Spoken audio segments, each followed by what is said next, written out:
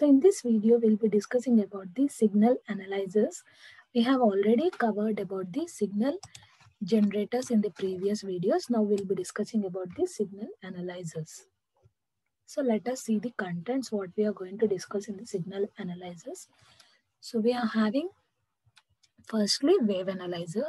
So a wave analyzer is used for evaluating the performance of the waveform which is generated by either of these signal generators. So here this wave analyzer will be measuring the single frequency component in a complex waveform. So we have two types of wave analyzers, AF wave analyzer and HF wave analyzer. AF wave analyzer is used for audio frequency range and HF wave analyzer is used for high frequency range. Next, we'll be discussing about the harmonic distortion analyzers. So here this harmonic distortion analyzers are used for measuring the total harmonic component in a complex waveform. Next, we'll be discussing about the heterodyne wave analyzer, which is also same as the HF wave analyzer. Next, we'll be discussing about the spectrum analyzers. So here the spectrum analyzer will display the waveform in the form of amplitude versus frequency. Next, we'll be discussing about the power analyzers. Next, capacitance voltage meters. And in the last, we'll be discussing about the oscillators, which is a basic building block in this signal generators. So let us see about the wave analyzers.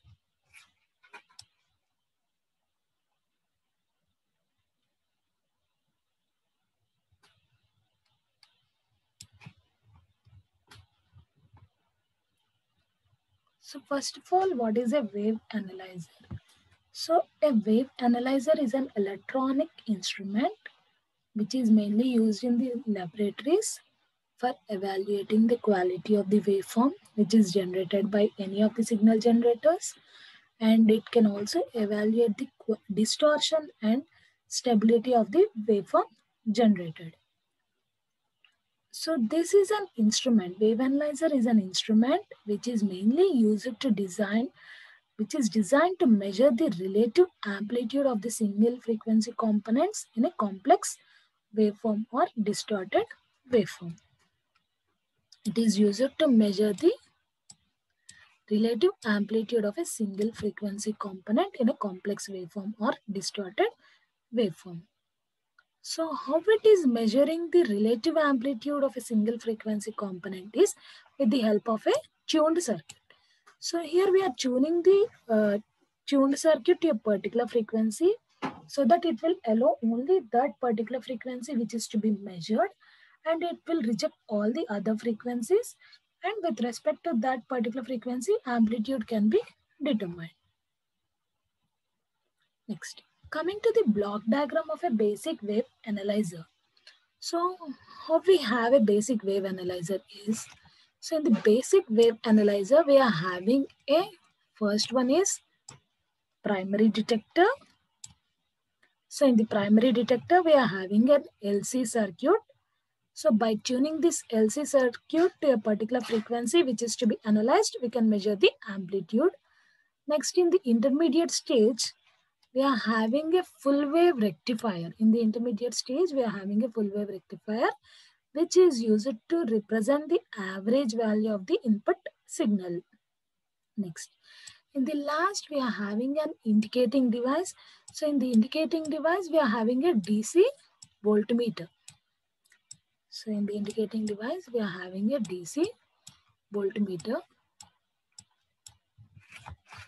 It is calibrated to read the peak value of the waveform. So this DC voltmeter is calibrated to read the peak value of the applied input signal. So this is a basic wave analyzer. So a basic wave analyzer consists of a primary detector. So in the primary detector, we are having a simple LC circuit. So this LC circuit is adjusted for resonance at the frequency of the particular harmonic component which is to be measured by rejecting all the other frequencies. And in the intermediate stage, we are having a full wave rectifier which is used to obtain the average value of the input signal. And in the indicating device, we are using a DC voltmeter, which is calibrated to read the peak value of the sinusoidal input voltage. Next.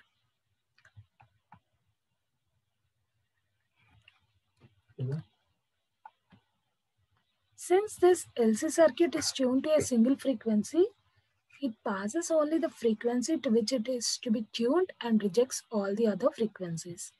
And we can also use n number of tuned filters which are connected to the indicating device through a selector switch would be required for a useful wave analyzer. Next.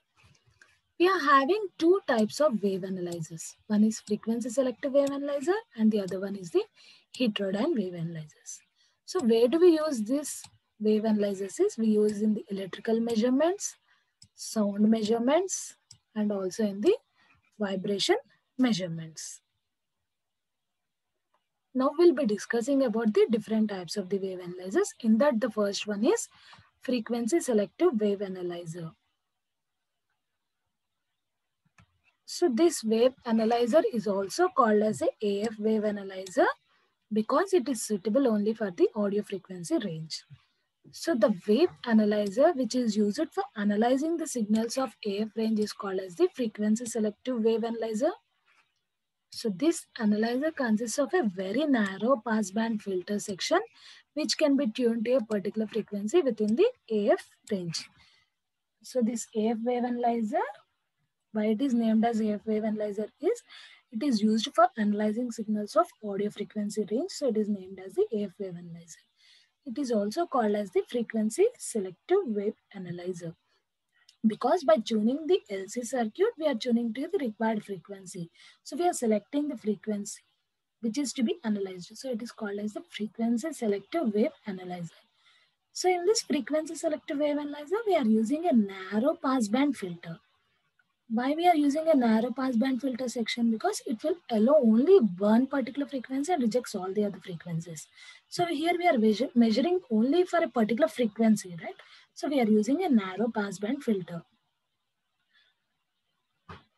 So it will be tuning to entire AF range, that is from 20 Hz to 20 kHz.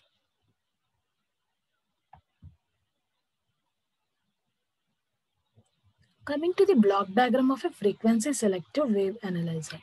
So this is the block diagram of a frequency selective wave analyzer. So here the input signal which is to be analyzed will be given to an input attenuator. So here input attenuator will be acting as a range multiplier which is used for allowing wide range of frequencies. Next we are having a driver amplifier. So the output of the attenuator will be given to the high Q filter by using a driver amplifier. So in the high Q filter, we are having a cascaded RC. So here it is a low pass filter with a high Q filter, which is having high Q factor.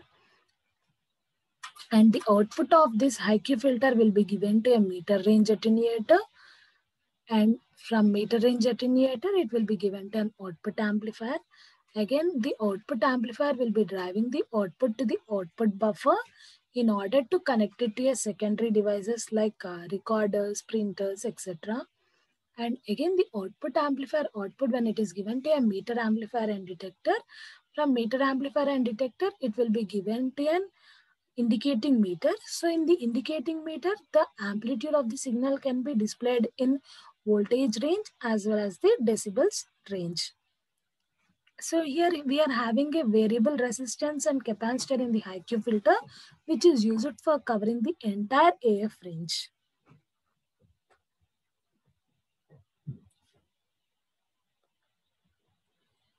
The complex waveform which is to be analyzed is passed through an adjustable attenuator.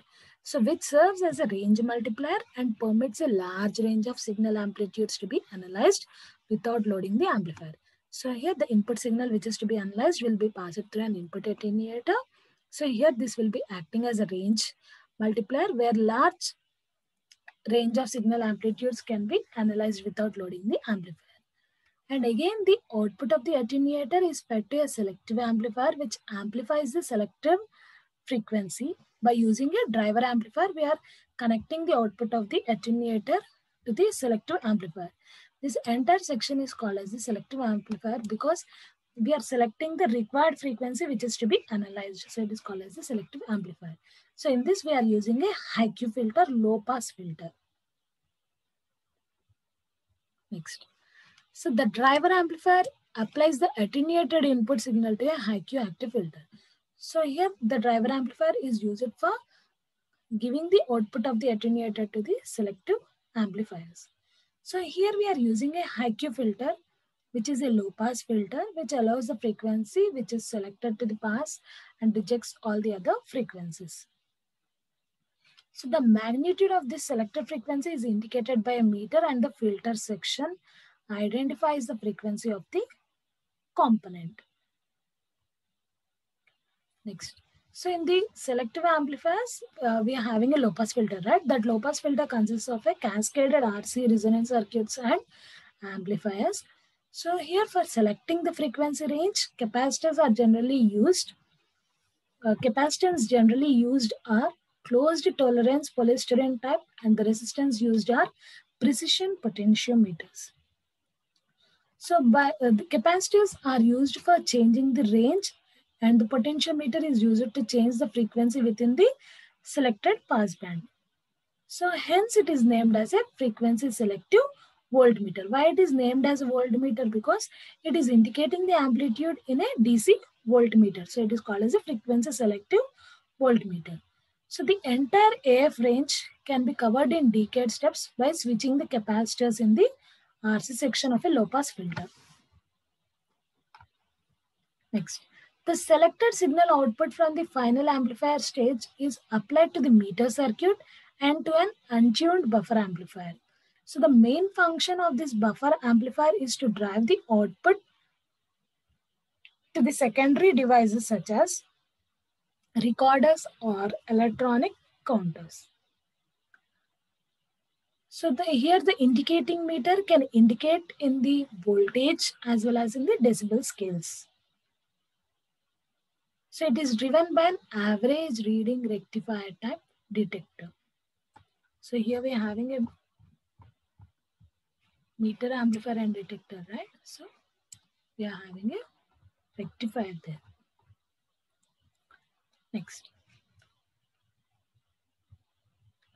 So the wave analyzer will be having extremely low input distortion, undetectable by the analyzer itself. And here the bandwidth of the instrument is very narrow, typically of about 1% of the selective band. Thank you. This is about the frequency selective wave analyzer or AF wave analyzer.